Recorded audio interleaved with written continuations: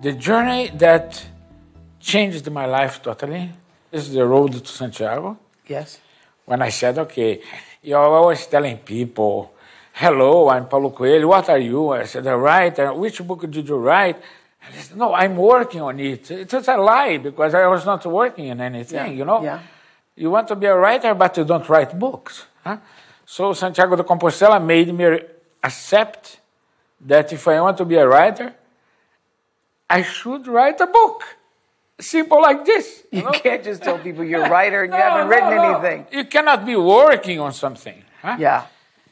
But I had money. I had a wife that I still have, the same wife. Yes.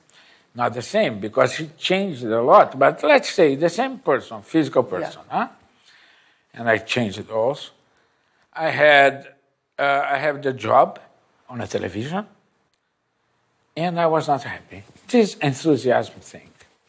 So I said to my wife. You didn't have it. You didn't have the enthusiasm. No. So I said to my wife, Cristina, we have everything people can dream of, except joy.